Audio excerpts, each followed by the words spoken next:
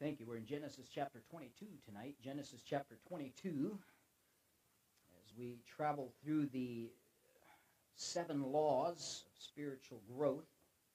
There, I did it again. Not the 7 laws, but as we travel through 7 laws of spiritual growth. This is by no means a complete list, but some things we've been looking at. Spiritual principles that apply to all Christians. These principles meet you right where you are. They help you move to where you need to be. That's the point of spiritual growth.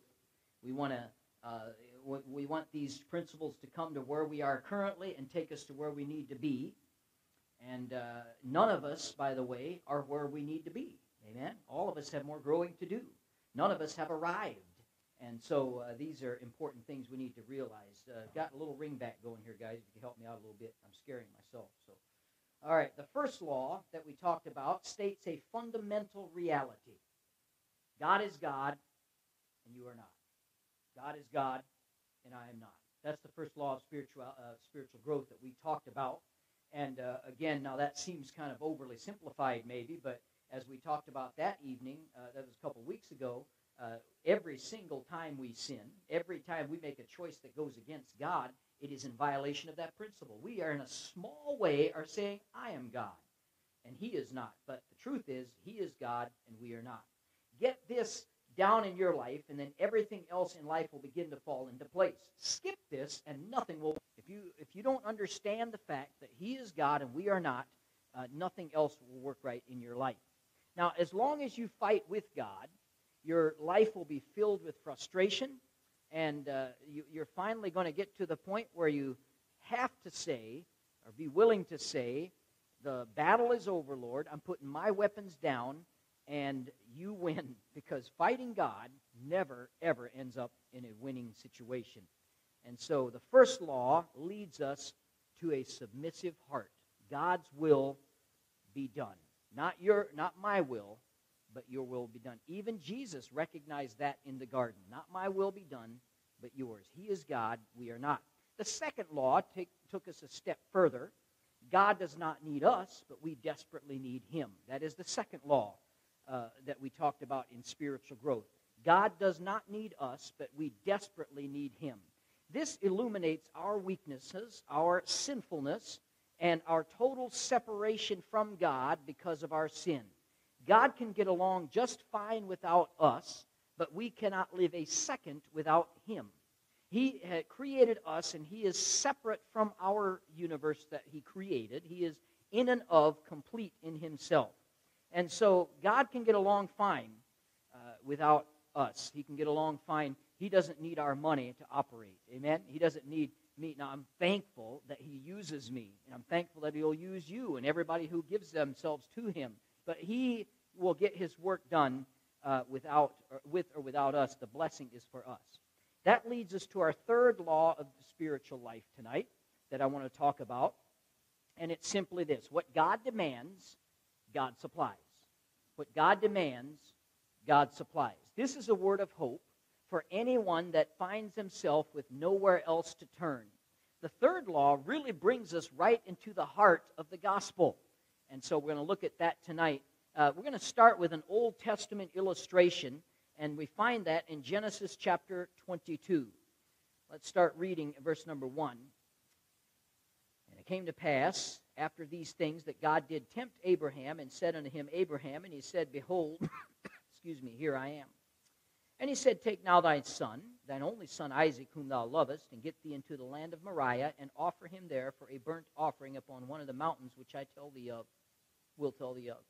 And Abraham arose up early in the morning and saddled his ass and took 2 of his young men with him. If there's one morning in your life you wouldn't get up early, I think this is one of them, wouldn't it be? But he says he woke up early. He took Isaac his son and clave the wood for the burnt offering and rose up and went to the place of which God had told him. And on the third day Abraham lifted up his eyes and saw the place afar off. And Abraham said unto his young men, Abide ye here with the ass, and I and the lad will go yonder and worship, and come again to you. And Abraham took the wood, the burnt offering, and laid upon Isaac his son. And he took the fire in his hand and a knife, and they went both of them together. And Isaac spake unto Abraham his father, and said, My father. He said, "Here am I, he said, my son." And he said, "Behold the fire and the wood, but where is the lamb for a burnt offering?"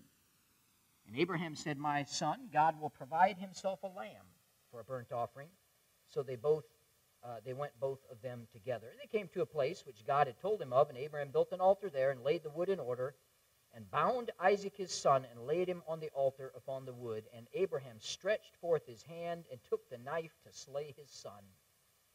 And the angel of the Lord called unto him out of heaven, and said, "Abraham, Abraham." And he said, "Here am I." He said, "Lay not thine hand upon thy lad, neither do thou anything unto him. For now I know that thou fearest God, seeing thou hast not withheld thy son, thine only son, from me." And Abraham lifted up his eyes and looked, and behold, behind him a ram caught in a thicket by his horns. And Abraham went and took the ram, and offered him up for a burnt offering in the stead of his son. And Abraham called the name of that place Jehovah-Jireh. As it is said, to this day, in the mount of the Lord it shall be seen. The word Jehovah-Jireh basically is God the provider. God provides. What God demands, God provides. Father, I pray you'd help us in the next few minutes here together, not only to be reminded what you've already provided, but what you will as we continue to live our Christian life. In Jesus' name, amen. So God comes to Abraham one day and tells him to do the absolute unthinkable. To take his son Isaac to the region of Moriah and to offer him there as a sacrifice, a burnt offering to the Lord. Now let's just get real raw here. That means to plunge his knife into the chest of his son, kill him, bleed him out, and then build a fire under him and burn his body to the Lord. That's what God was asking him to do. Now, verse 2 stresses the close bond that God knew existed between Abraham and Isaac. "Take now thy son, thine only son, that son whom thou lovest." Really, 3 different levels of relationship there. And get him there and offer him a burnt offering. This raises many questions, the chief of which, why would God ask a father to sacrifice his own son? Is that not in violation of God's very nature? Well, we learned this morning it absolutely is. We're not to give human sacrifices to the Lord. If there was any argument from Abraham, it is not recorded. And I have to think that, I'm not saying for sure there is or isn't, but there's many other times in the Bible where people argued with God. Moses did, Balaam did, and many others who argued with God. And it's recorded for us in Scripture. There is not anything recorded about Abraham, though. He just, God told him to do it, and he rose up early in the morning to get started. He took his son and his servants, and he set out to obey God's command. When they got to Moriah, we see there in verse 5, he told his servants, "Abide ye here with the ass, and I and the lad will go yonder and worship, and come again to you." You have to wonder, what was Abraham thinking during this time? What kind of a long 3 days that must have been as they're walking along, him not believing really himself where he's going and what he's going to do. Now, Hebrews 11:19 tells us that Abraham thought his thinking or mindset at this time was that God would raise his son from the dead. When he tells them, the servants, that you stay here with the ass and I'm going to come, my son and I will go up and come again, the wording and the language there seems to lead them to believe that we're going to go and we're coming back. That's the way it kind of is laid out there. Somehow Abraham found faith to believe that the God who took his son was the God who could give him back. That's a lot of faith Abraham had. So as they walked along, father and son, Isaac asked the question that must have broke Abraham's heart. He said, "Father, behold the fire and the wood, but where is the lamb for the burnt offering?" What do you answer to that? It's you, boy. I mean, that's the answer to the question. I like how Abraham kind of threw it back on God, though. He says, "My son, God will provide himself a lamb for a burnt offering." Hear that, God? It's on you. He'll have to provide the lamb. Now, across the centuries, those words have echoed out many times in connection to salvation. There is Abraham, representing God, placing the wood, representing the cross, upon Isaac, representing Jesus Christ. And just as God the Father offered Jesus, as Abraham did, it was ready to offer his son, so God the Father offered Jesus for the sins of the whole world. It is also instructive to see that the son, representing Jesus Christ, did not seem to put up a fight. Isaac allowed himself to be bound. I mean, he's a full-grown man here. He probably could have wrestled it out with Pops and probably won the wrestling match, but he didn't. He submitted himself to be bound and put on that altar. Much like this morning we talked about with, it'd be nice if I could remember who I preached on this morning, wouldn't it? Thank you. When his daughter said, to do your vow, do what you said to God. It's interesting to see how these children were actually willing to sacrifice themselves. And so it is the Father offering His Son freely and without complaint, the way that God the Father offered Jesus. Somehow, Abraham understood something about the doctrine of substitutionary atonement. When he said those words, he was pointing not simply to an altar on Mount Moriah. He was talking of a greater sacrifice offered at the very same location, by the way, about 2,000 years after that, when God provided the ultimate lamb, the Lord Jesus Christ, for the sins of the world. So they get there, they arrive, Abraham builds an altar of stones, and Isaac presumably is helping him to get this altar built. They place the wood on top of it. I'd love to be there for this scene. All right? We're ready, Dad. Where's the sacrifice? Turn around. He starts to bind him up, tie him up. Boy, I'd like to see what was being said at that scene. Were they both crying? How fast was Abraham's heart beating as he's doing this? What was Isaac's reaction? I doubt much was said. I mean, what do you say in a moment like this?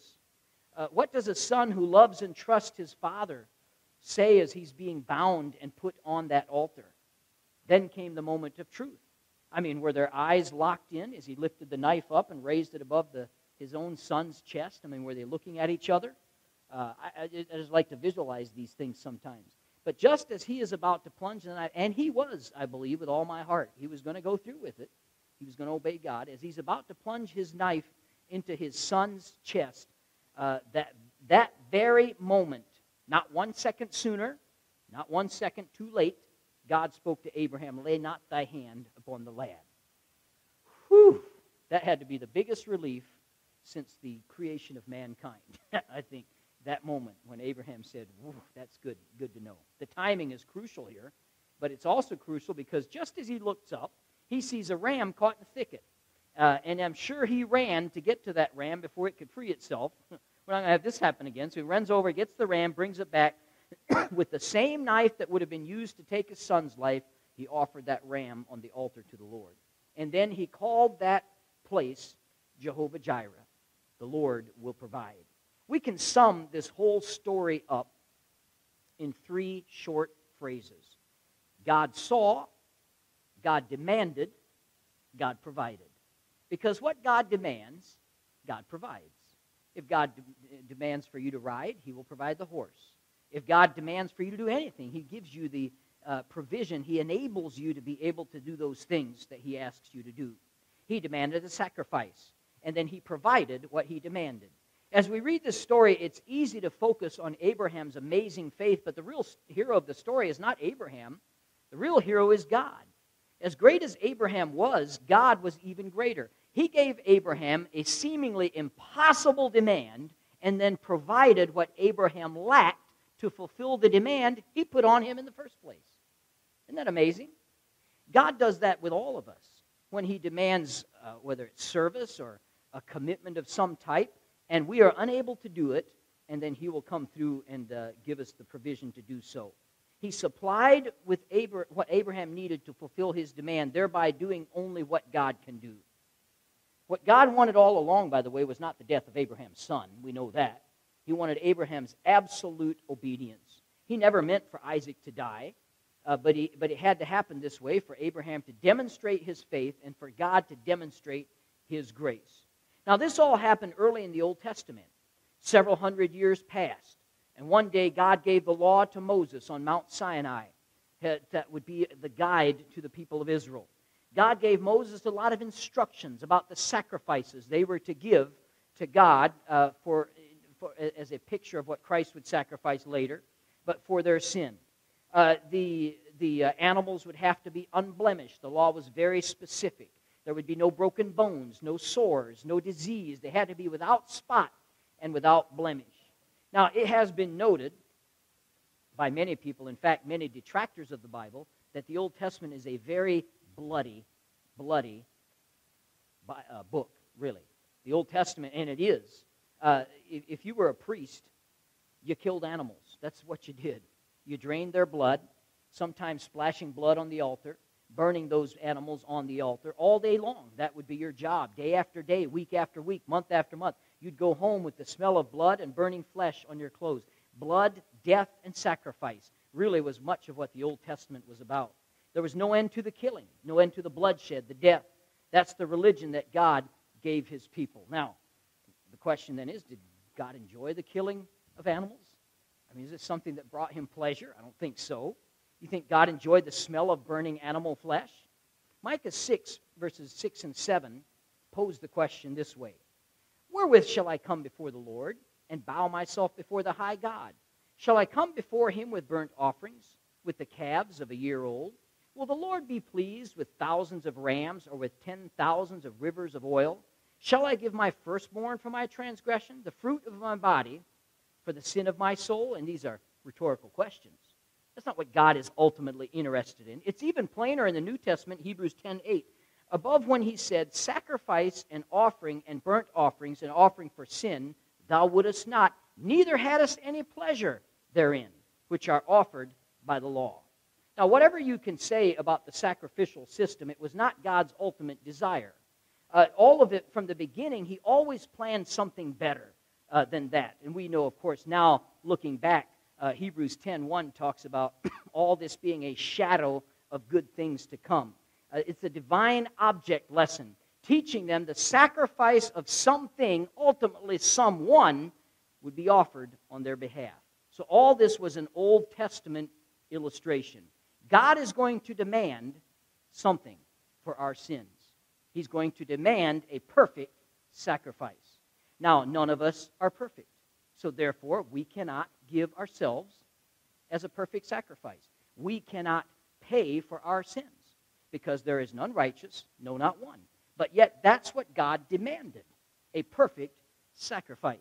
We cannot give it to him. And so what does God do? God provides what God demands. What God demands, he always provides.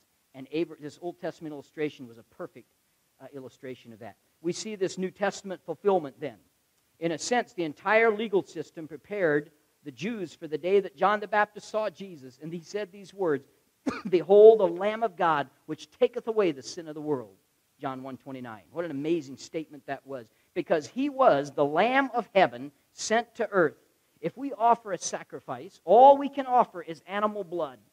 But when God offers a lamb, that lamb is his only son. He is the perfect sacrifice. All those animals in the Old Testament put to death were meant to point directly to the perfect sacrifice fulfilled in heaven. But it is an amazing thing to me that when it comes to salvation, God demands something we absolutely cannot deliver. And so he provides it. Because what God demands, God provides. There's an eternal truth in this, a principle. There's something in God that causes him to provide what we need to meet his righteous demands. Now, that something is his grace. Grace is unmerited favor. That's what it means. Now, we've often used the acrostic, God's riches at Christ's expense. That's what grace is. God's generosity moves him to give us what we do not deserve and what we could never earn.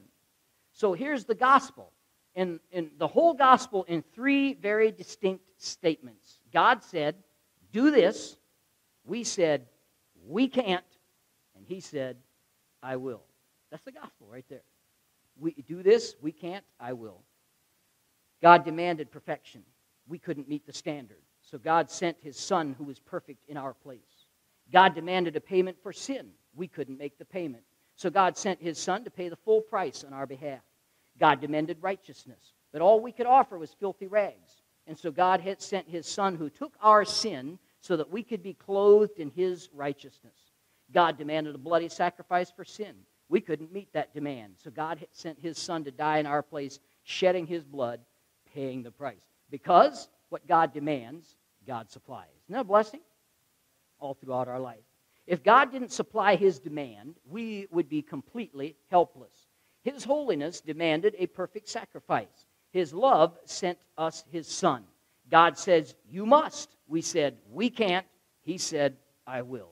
And that's the whole gospel and really our Christian life in a nutshell. What He demanded from us, He gave to us. What we needed, He provided. And there's more than just salvation. He knew that we needed guidance, so He gave us His Word, the Bible. I mean, this is the perfect guidance right here. We don't listen to angels. We don't have visions. We don't hear voices in the night. If we do, we probably had too much pizza the night before. What He leads us with is this book right here.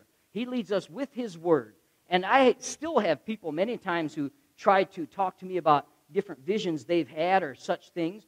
This right here is this is our guide. This is our guide for our life, our actions, our beliefs, and all that. He gives us His Word. He knew we needed power. We needed power to serve Him. We can't serve Him in our own power, so what does He do? He gives us the Holy Spirit, because what God demands, God supplies. And when He tells us to do things like the Great Commission, He knows we don't have the power, the ability to do that. He gives us the Holy Spirit. He knew we needed encouragement. We are creatures that crave encouragement. I mean, we can't go very long at all without some encouragement in our lives. So what does God do? He gives us a local church with brothers and sisters in Christ who put their arms around one another, encourage each other to serve the Lord. And so God, what He demands, He supplies. And He placed us in Christ. All those great words of the gospel, salvation, forgiveness, grace, mercy, love, peace, hope, eternal life, redemption, substitution, propitiation, reconciliation, adoption, justification, regeneration, glorification, all of that is given to us freely in Christ. It is all in response to a demand that He gave that we could not fulfill, and so He gave. What God demands, God supplies. That is an amazing truth for our Christian life. All of it is ours. All of it is free. All of it comes to us as a gift from God through Jesus Christ. We don't deserve any of it. We could never have earned it in a million years. Micah chapter 7, verse 18. Who is a God like unto thee, that pardoneth iniquity, and passeth by the transgression of the remnant of his heritage? He retaineth not his anger forever, because he delighteth in mercy. I wish I delighted in mercy more. I'd be a better man for it. And I'm trying, but the Lord delights in mercy. What a blessing that is.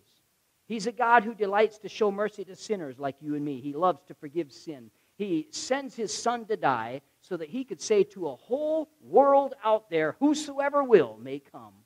What a blessing that is. There's no other religion in the world like Christianity. We're the only people in the world who preach the grace of God without works. Every other religion says, do this, do that.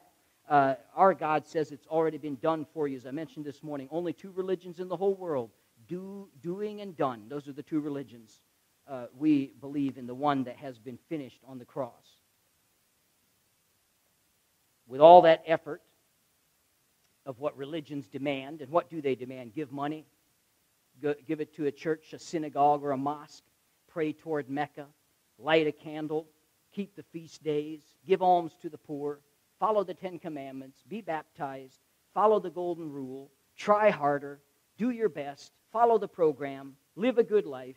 And with all that effort, how do we know we won't blow it by tomorrow with some stupid sin in our life?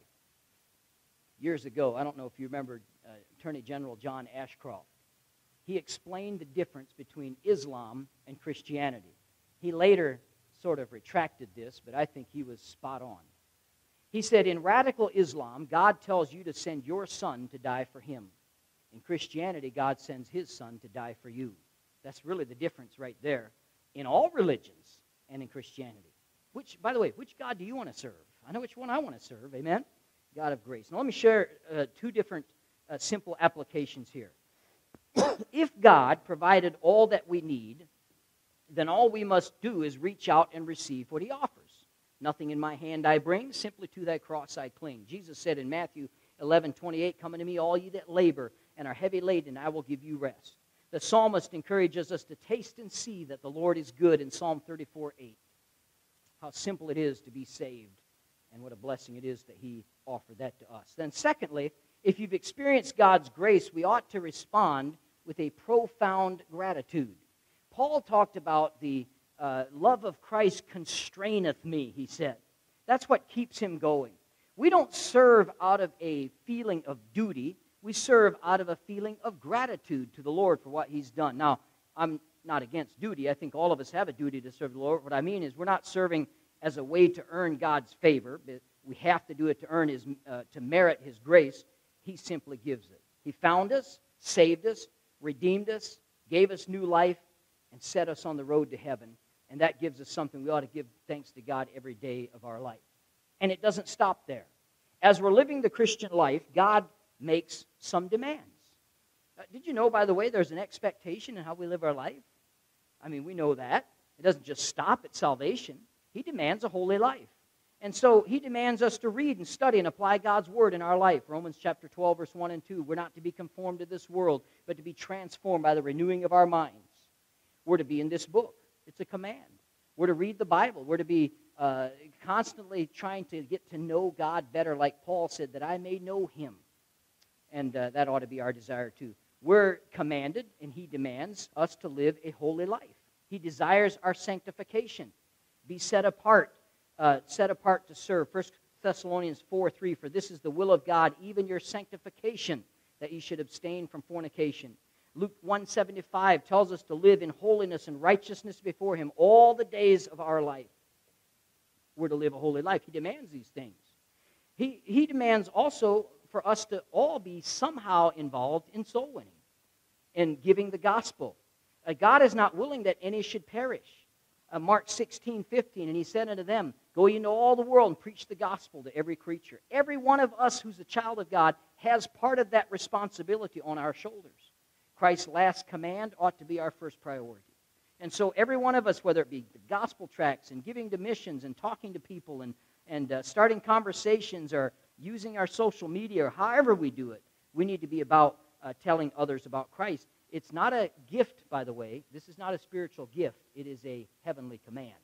I know I've had people say before, well, witnessing's just not my gift. It's not mine either, by the way. Pastor Forsberg's the only one that has that gift, okay? We all have to work at it. It comes natural to him. But no, I'm just kidding. It doesn't, honestly. It's something that he's took on himself because he knows it's a command and a responsibility. Number 4, he demands a right heart attitude. Our service for Christ is to be right from the heart with pure motives. Ephesians 6, 7, and 8, with good will doing service as to the Lord and not to men, knowing that whatsoever good any man doeth, the same shall he receive of the Lord, whether it be bond or free. We're supposed to properly use our time. These are commands in Scripture. He demands for us to redeem the time, buy the time back, quit wasting time, he says.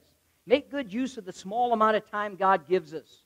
Tells us in Ephesians 5:15, see then that you walk circumspectly, not as fools, but as wise, redeeming the time because the days are evil. He demands civil obedience.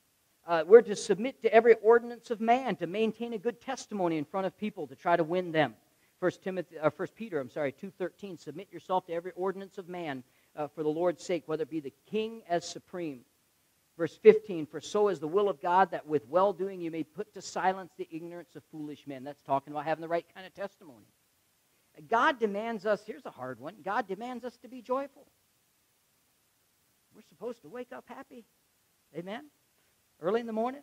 Is that what happens to you when you get up, bounce up out of bed with a big old smile on your face?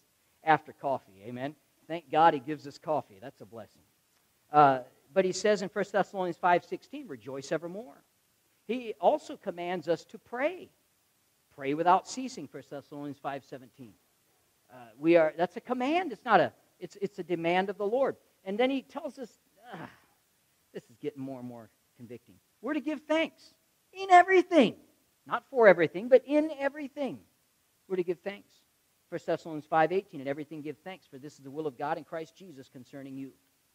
You see, how in the world do we do all this? I mean, it's a long list of things. And by the way, that's not a complete list. We could pick out many more. We're to forgive. We're to give. We're to treat people with kindness. We're to we're to love our enemies. That was a Freudian slip, they call that, I think. We're supposed to love our enemies. I find it interesting. The Bible tells us to love our neighbors, and it tells us to love our enemies, because a lot of times they're the same people. But we're to love those that despitefully use us. A lot of commands in Scripture are pretty tough. And God demands those things. And so how do we do it? How do we see that God, when he demands that, he also supplies? I think the answer is found if we look at a person. And I'd like to introduce you to this person. His name is Peter, found in John chapter 18. You don't have to turn there. I just want to tell you about what happened there. You know the story. After he has just passionately told Jesus, he'll follow him to the ends of the earth. I don't care what happens, what the bad happens, I will be with you to the death. Not only that, he insulted all the comrades with him. He said, all these jokers might fail you, but I will go with you to the end. And now in John 18, he does exactly what Jesus told him he'd do. He fails him 3 times. 3 times. In front of a girl, nonetheless. Just a maiden. He couldn't even stand up for Christ to her. Wasn't a bunch of armed soldiers. Just a maiden. Couldn't even stand for her. Up to her. The Bible says in John 18, he went out and wept bitterly. Now may I introduce you to the same man at a different time. Acts chapter 4. He stood in front of the high priest. He tells the high priest, let me tell you who Jesus is. To the high priest. Jesus is the one, the Messiah of Israel, who you crucified. That's what he's talking to the priest, the guys who could have him jailed, and actually did have him jailed because of that. Here's Christ whom you crucified. So they threaten him. They threaten him with imprisonment and death. You know what he says? We cannot but speak of the things which we have seen and heard. Peter, who just couldn't stand up to this girl, is saying, look, you threaten me with death all you want to. I can't stop talking about my Savior to either. I'm going to keep on talking about him. In Acts chapter 5, it's Peter who confronts Ananias and Sapphira, and they fall dead at his feet. Now, we look at those 2 different sections in Peter's life. What in the world happened to this spineless loudmouth? Well, what happened to this spineless loudmouth happened in Acts chapter 1 and verse 8. Here's what it says. But ye shall receive power. After that, the Holy Ghost is come upon you, and ye shall be witnesses to me, both in Jerusalem, and Judea, Samaria, and to the uttermost parts of the earth. You see, what God demands, God supplies. And so when he demands a holy life from us, when he demands that we be a witness, when he demands that we love our enemies, when he demands we forgive those that are really, really hard to forgive, when he demands that we do all those things that are seemingly humanly impossible, he then gifts us with the Holy Spirit to empower us to do all that. Because what God demands, God supplies. Isn't that a wonderful spiritual truth about the Lord? He doesn't ask you for anything that you can't do. He doesn't ask you to do something that's beyond the powers of you achieving, because what he demands, he supplies. Sometimes it seems like it. I don't know how many times I've heard testimonies of great preachers, and they'll give their testimony. When I was a kid, I stuttered so bad I couldn't even say a straight sentence, and God called them to preach. And I think, what in the world are you calling me for? I can't even speak straight. But God empowered them. God healed them of that, or they got beyond it. Because what God demands, God supplies. What a great truth. The same is true in your life as well. He will not ask you to do anything that he will not empower you to do.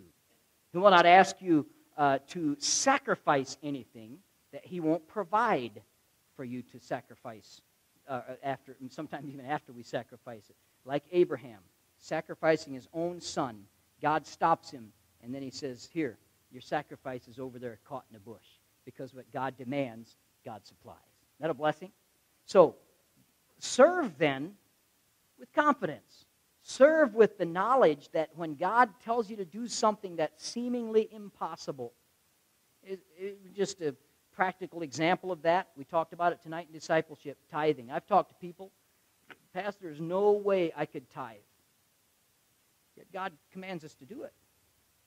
And what God demands, God supplies. I'm telling you, it works. Those type of things work. If you honor God by doing what he tells you to do, he will supply it. Try him out. In fact, Malachi, in that specific department, he says, prove it. See if I don't open the windows of heaven and pour you out a blessing.